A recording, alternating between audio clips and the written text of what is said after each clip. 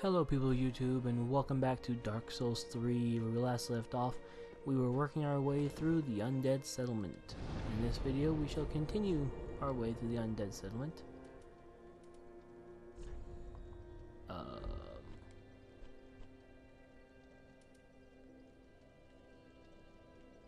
I don't know what those symbols are. Those must have come with the newest update. Okay, cool. I honestly am confused by that. I've no idea what that is. But all that aside, we will move on and continue on our way to journeying through the land of Lothric. Yay. Loading too fun. Anyway. So, back to business. We also, in the last episode, had just gotten our pyromancy merchant. So, yeah. Well, our first one, anyway. So now... Oh, crap, not what I wanted. Oh, hey, cool, that works. Just enough damage to kill him, too. Sweet. Okay. Now, if you want to be a real jerk in this game, you can kick off these undead here. They give you no souls for killing them, but you can do it if you want to for fun.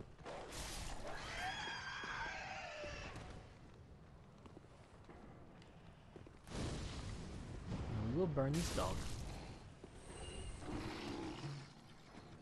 And I believe if you jump on that cart, you'll land on, you won't take damage.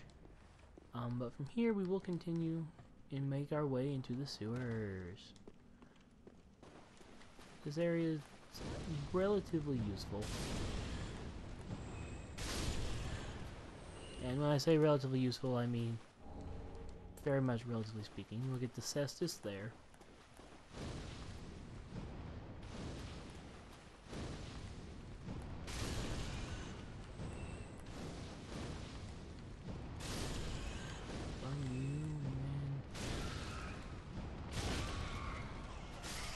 Kill the giant rat, which will get us the blood bite ring.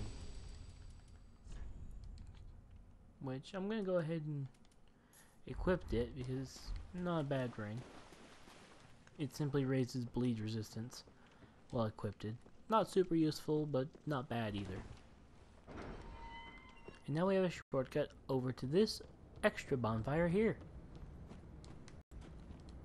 Now, there is a boss in the undead settlement, but I don't know if I actually want to go and fight him.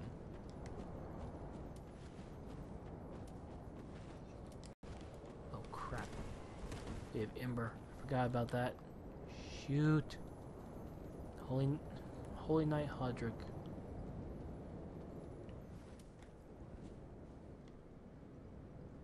We might actually come back to the boss in this area, though there is some stuff I want to get in this direction. But we may come back to the boss of this area at a later time. The boss isn't super difficult to fight. Crap. The main thing that worries me about the boss here, well, I say worry, but it's not so much a worry, as the boss here is more so just unnecessary. It's not a boss that you have to fight under any means. It is only required if you want boss soul weapon. Gosh darn it, Hodrick.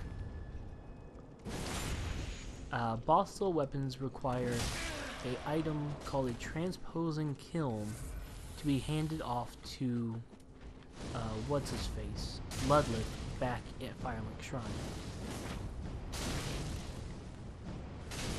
Ludlith, upon you giving him the transposing kiln, will make you boss weapons from, well, boss souls. These boss soul weapons they aren't bad, do not get me wrong. They aren't the best weapons in the world, They aren't the worst either. They're actually relatively useful, depending entirely upon your build. Woohoo!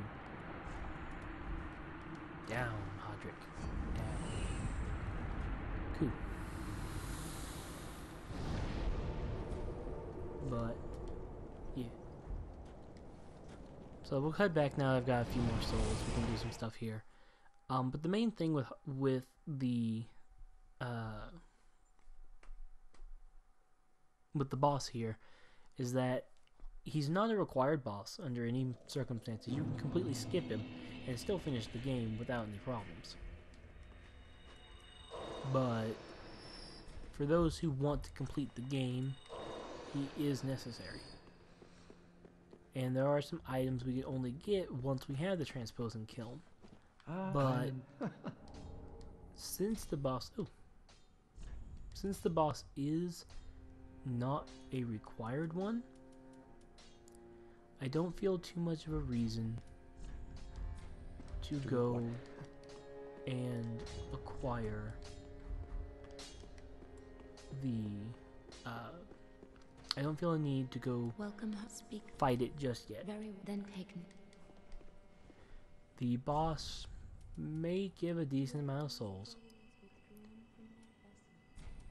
and the weapons and spells and stuff you can get from it aren't bad either, but they're not anything we're gonna need right away. Put it simply, we don't necessarily need what he's going to give us. We might later on, because there are some pyromancies that you can only get from boss souls. But at the current moment, we don't need anything he has. Plus, some of those items, the spells and stuff we can get from him, we're probably not high enough level to use yet. I also just remembered I have not equipped the other pyromancy I bought in the last episode.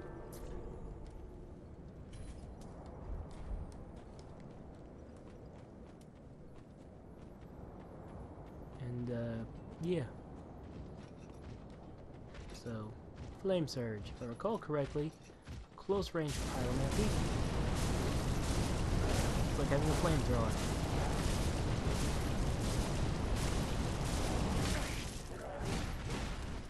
It's not super useful, but could be good for crowd control situations.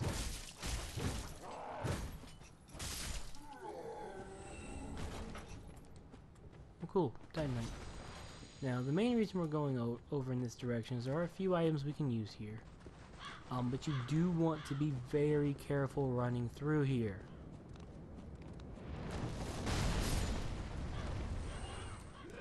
As there is a guy in the area, far distance away, shooting a giant great bow.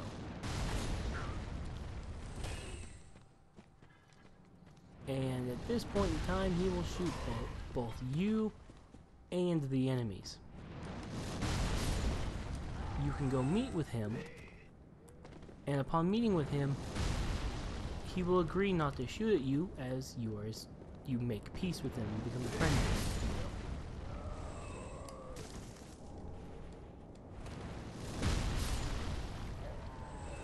However, since we have not gotten he will shoot us and the enemies indiscriminately. We are all his target still, which can make it useful for dealing with the enemies, but can make it a pain when trying to get through the area itself.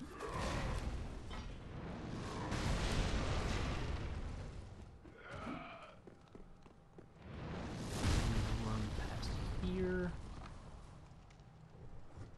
Pretty sure those guys will chase me.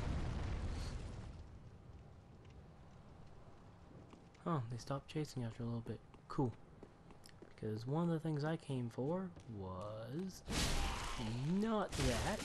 Okay, I messed up poorly. I really should have gone and talked to the guy shooting the boat before I came over here. Anyway, we'll get the great scythe. And then we will run past them all. Just like run for our lives.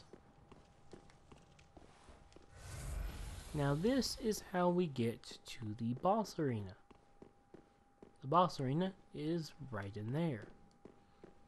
However, there's also this door here, which is only openable from this side. Opening this door will take us out to this area, which those are the stairs we were on top of when we jumped down and went into the sewers. Because of that, I'm going to use a homeward bone, and I clicked the wrong bonfire. Oh well. Simply means we'll get to safety, as it's easier to do this than to go through the whole arena, the whole area again, to get back there. Now, we do have the scythe, which is a Reaper class weapon, which could actually be a fun weapon. As I said a few episodes ago, I still have not decided on what weapon I want to be my main weapon, or type of weapon that this character will use. I kind of want to go for something different. Usually I use a lot of straight swords and rapiers and stuff like that. So, I kind of want to try out some different weapons for once, just to kind of have a different playstyle. Which is partly why I have not upgraded any of these, but I have upgraded my Pyromancy Flame. You know what? I'm feeling the scythe. At least for now. So we'll use the scythe for a little while. And we'll go back to the cliff underside real quick, as we are going to make our way to the next area. Since we're not going to be taking on the boss, we're going to make our way to the next area of the game to work our way to that area's boss, as it will be a bit easier to get to and fight the next boss than, well, it's not really going to be easier than the boss of this area, but since the boss here can be a little annoying at times, I'd rather save it for later.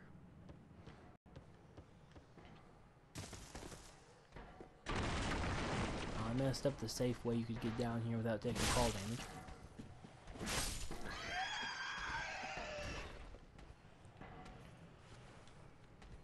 And we do have these people. Oh, and that dog who drew aggro on me. That's unusual.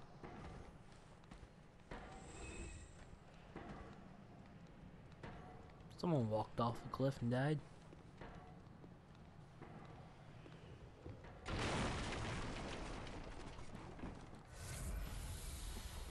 Now what we are going to do next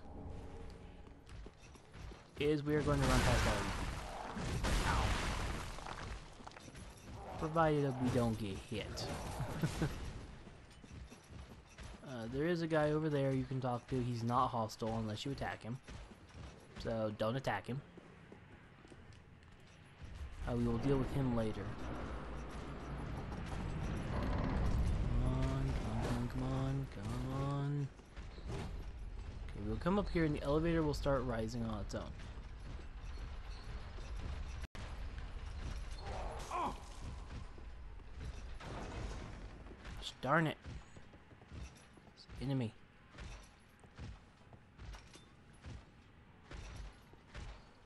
Oh, okay, thank God.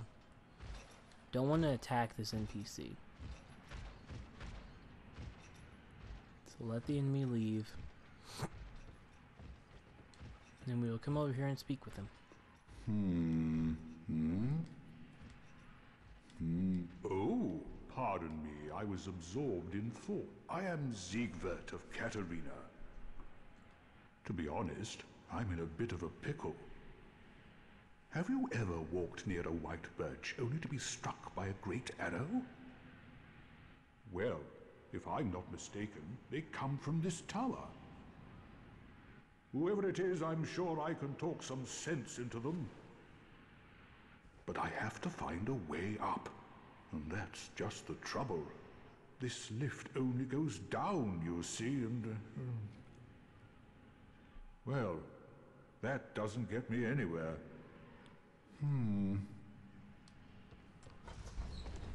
Yep, the answer to this conundrum is get on the elevator and get off. As we saw earlier, as Sigurd come up, there is in fact a second elevator. Taking this one takes us upwards.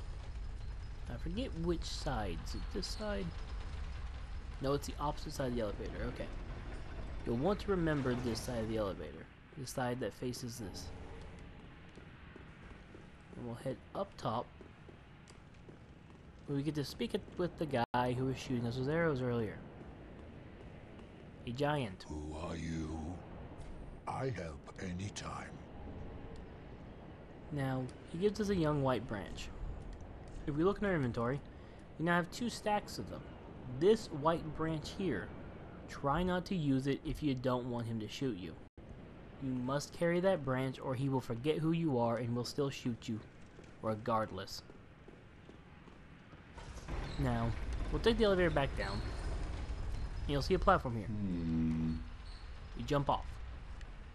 As you can hear, Sigurd is here again, contemplating what he's gonna do now. Ah, oh, don't disappear like that. You had me downright worried. But thanks to you, an epiphany has struck me square in the head. I've unraveled the riddle of this inscrutable lift.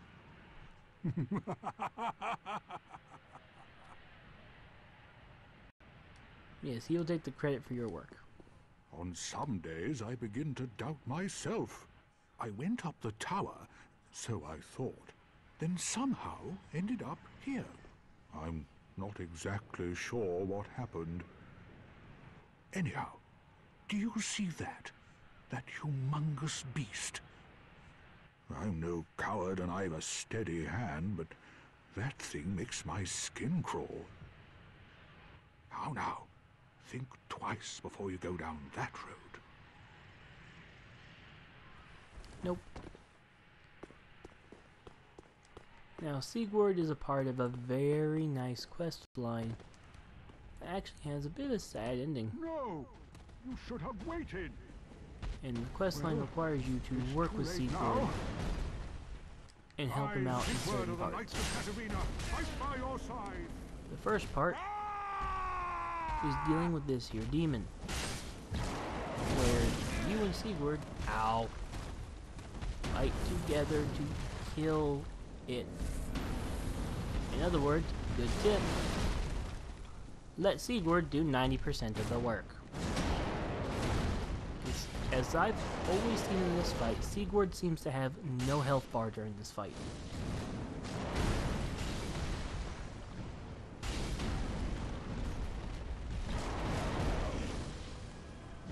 In other words, as far as to my knowledge, Sigurd cannot die. You can also use this hidey hole over here to hide away from that thing, as you allow Sigurd to do 90% of the work. Or you can get too close like that and get yourself killed, like I did.